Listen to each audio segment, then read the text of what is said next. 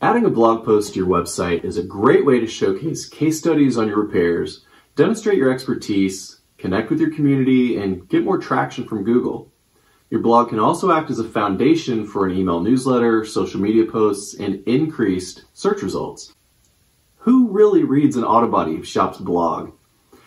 Well, let's address this right up front. Most people aren't going to seek out and read through the various blog posts on your website for fun. But there are two answers here. And the first is that yes, people will read your blog posts if they provide answers to their questions. And if you think about it, most internet searches are questions of some sort. So if someone enters Ford F-150 aluminum body repair, what they're really asking is a question: who can repair my aluminum body F-150? So if you have a blog post on your site about Ford F-150 aluminum repair, do you see how that might be better than simply having a single bullet on your services page that shows aluminum repairs? Well, Google and Bing sure do see the difference. So one big reason for creating blog posts is to give the search engines relevant pages to present in their search results. We'll get into that in more detail, but your blog posts are primarily for people doing searches, and most people won't simply come to your homepage and start searching around for your blog posts. Blog posts educate prospects about your services. Using that Ford F-150 example, you could create a blog post to explain your experience working on aluminum bodies, why you need separate facilities and special tools for those repairs, how your body shop is part of the Ford Certified Collision Network, and so on. You'd include pictures of Ford trucks, logos, certifications, and things like that. So let's say a prospect is comparing your shop to a competitor because they need repairs on their aluminum Ford. Your competitor has a simple services page that lists everything they do, and aluminum repair is just a little bullet point, while your site has a page all about aluminum repair and your Ford certification. So who do you think they're more likely to choose for their repair? Well, all else being equal, it's going to be you. Now, blog posts are a great way to share news about your shop. Now, maybe you're thinking your shop doesn't really have any news, but if you dig deeper, you can probably come up with some topics. So here's some ideas to get you started. New hires and promotions. So when you bring on new hires, get a good photo of them, write up a blurb about them, and explain what they'll be doing in the shop, along with any relevant experience they may have. This also gives customers insight into the different positions in your facility. And once the post is ready, share it to your social media pages and encourage them to do the same if they want. Facility upgrades is another topic. Did you install a new paint booth?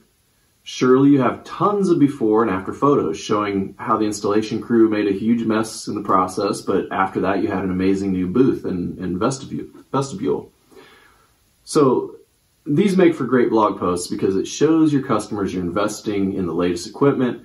And the same goes for any other types of upgrades, whether it's to the lobby and waiting area or outdoor signage or new tools. But always explain how these upgrades are going to help your customers get better repairs. Another topic is certifications and training. If you add or renew your certifications, create a blog post about it. Maybe you just got your iCar Gold Class certification or like a Hyundai, Audi, or Tesla certification. Or you send a team member to special training for painting or welding or whatever. This should all be posted and shared to your website, to your blog. Seasonal topics are another item you can write about. Each season brings its own driving hazards, and you should write about them.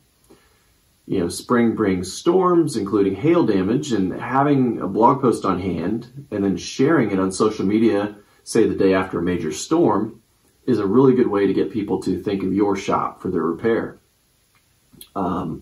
Summer brings more travel in general and more accidents with it. So buckled roads, rock chips, potholes, they all wreak havoc on your customer's car. So if you're standalone detailing services, if you offer those, summer's the perfect time to promote that. In the fall, in many parts of the country, we see lots of deer jumping out in front of cars, as well as large tractors during harvest time, school buses, things like that to look out for. And then finally, winter snow and ice is not kind to drivers. Create posts about each of these seasonal topics and any others you can think of and share them at the appropriate times. Another topic, charity or community events. If you participate as a company in local events, you can and should create blog posts about them. For example, if some of your employees help in a community cleanup event, you'd want to write about the event and link back to the event website if there is one. If you're sponsoring a Little League team, do a write-up about the team. Get some pictures and any signage that you can that shows your logo. If your shop gives away a car at Christmas time, that should definitely be posted on your blog. If there are organizations that you help, they're excellent to include. Continuing education or other events. If you host continuing ed classes for insurance agents, for example, be sure to get photos of the event, get an overview of the course, like the content from the facilitator or instructor. Write this up and explain how and why these courses are important for agents and policyholders and ultimately good for your customers. So blogging brings traffic to your body shop's website. Most people who come to your website don't come in through the front door, or in other words, your homepage. Instead, let's think about how most people find your website, and that is through a Google search or a web search. They're going to enter a phrase such as paintless dent repair in the name of your city, Phoenix, wherever you are. And the Google results are probably going to show any paid ads first, and then a little mini map with a few local shops, and then the organic or non-paid results. The organic results show the most detailed info for the person's search. So if you have a blog post or page on your website specifically about PDR, that's likely the one that Google is going to display, and the user will probably click the link to that result. The more blog posts you have, the more links Google can show to people, and the more relevant these links can be, which brings traffic to your website, gets prospects to at least consider you for their repairs. Your blog can also serve as the foundation of your marketing. There are tons of little marketing tactics that a business can use, but without an overall strategy, tactics don't do much. Your blog can form the foundation of the strategy and serve as a starting point to get your message out to your audience. So what I'm referring to here is known as content marketing, which should be part of any auto body shop's SEO plan. Here's a strategy you could use. Think of some common questions your customers ask and write a blog post that includes comprehensive, detailed answers. Once that's done and posted to your website, you can move on to some of these tactics and spread the word. So one of those tactics, YouTube or other video channels. Record yourself or have someone do it for you while you read or paraphrase the post that you created. This can be uploaded to YouTube, Vimeo, Facebook, Instagram, or other services in rough form, or if you have the capability, you can edit the video and fine-tune it to add graphics, cuts, better audio, and so on. That finished video can then be embedded into your blog post on the website. You can share it on social media. You could add it to an email newsletter. Anywhere you can post it, share it. So your blog post lives on your website, but you do have to share it if you want it to be seen.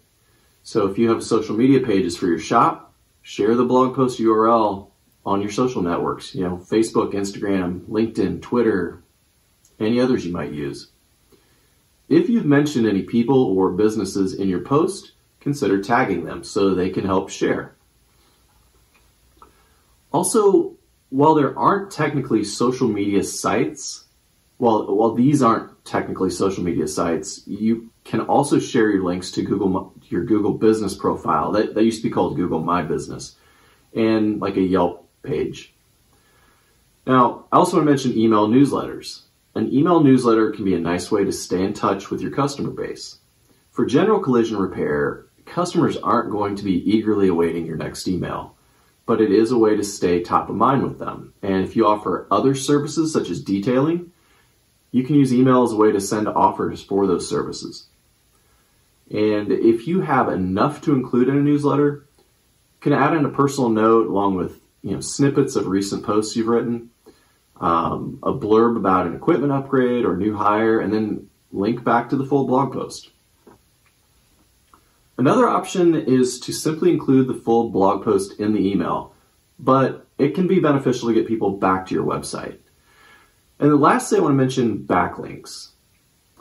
If you mention other companies, groups, or individuals in your posts, be sure to let them know. Many times they will share it with their audiences or link to it from their own websites, and it certainly can't hurt to help them or to ask them to do it for you.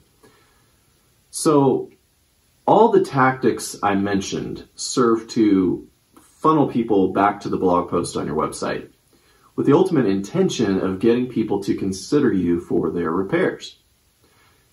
Your blog can help educate your prospects and customers about the services you provide and show them why you are a great choice among the other shops in your area. It also gives you a foundation for your content marketing plan to get the word out. So, blogging is a commitment, and the amount of work that goes into it should not be understated. The good news is that you don't have to go it alone. A good marketing partner can write and promote the blog posts for you, and all you have to do is check them over before they go live. So thanks for listening. If you'd like to talk about blogging for your collision repair shop, please get in touch. Thanks. Hey, I'm Jason Ferguson, and I want to help you market your auto body or collision repair business. If you like what you see here, please subscribe and find out more about our digital marketing services at Conspicuous Digital. Thanks a lot for watching.